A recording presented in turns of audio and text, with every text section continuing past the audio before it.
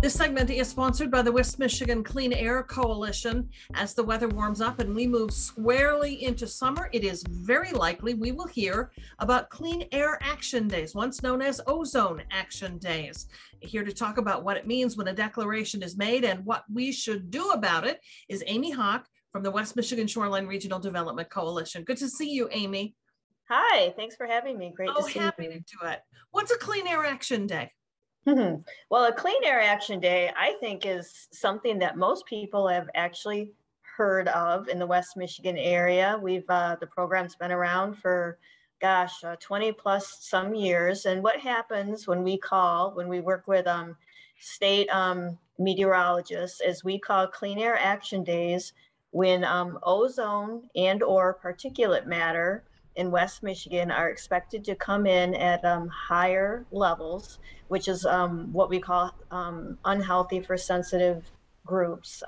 In West Michigan, we get a lot of our air quality or a lot of our ozone and particulate matter actually from transport from across our beautiful lake, Lake Michigan. It comes in from larger cities such as Chicago, Gary, Milwaukee to our southwest. And but, no matter where the air comes from or the pollution in the air, it is here, and it is best for us to acknowledge it, recognize it, and do whatever we can as residents, government, and businesses to keep the pollution in that air at the lowest levels possible.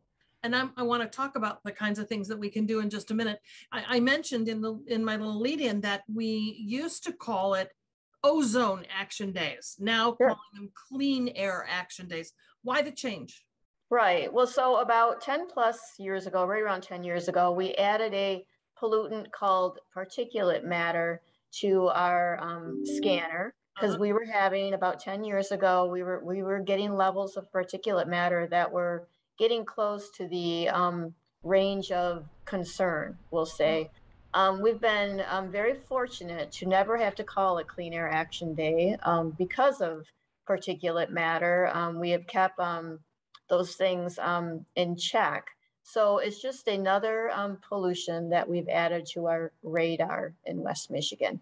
And I should add too that sometimes particulate matter, because it's fine pollution particles in the air, and a lot of times those are actually worse in the winter months than in the summer months.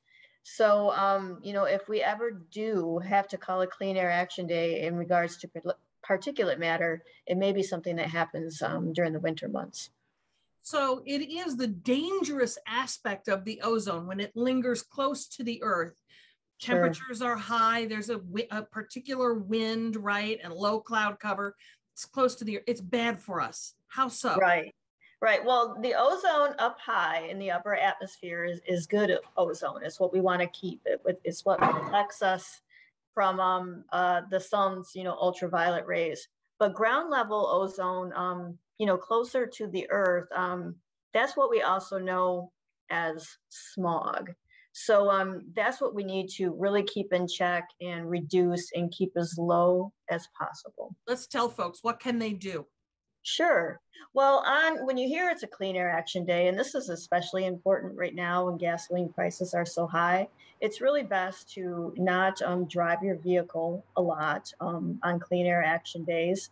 If you do have to drive your vehicle, it's best to, maybe carpool or do what we call trip chaining, where you can combine errands into one trip. So you're not starting and stopping your car and going extra miles. Of course, if you have public transit available to you, that's really, a great way to lessen the pollution factor on Clean Air Action Days. And then there's everybody's favorite of delaying mowing your lawn on a Clean Air Action Day. And, as you said, on Clean Air Action Days, it's very hot. It's typically very humid, and it's not enjoyable to mow your lawn on those days anyway. So, right. You can always use our program as a reason to not do that.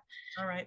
Well, to learn if a Clean Air Action Day has been called, watch your local news and weather stations like this one. Sign up to receive text messages, or you can call the Clean Air Action Hotline. It's 1-800-656-0663. You can also check out the website, wmcac.org. Amy, thanks so much. Thank you for having me. I appreciate it.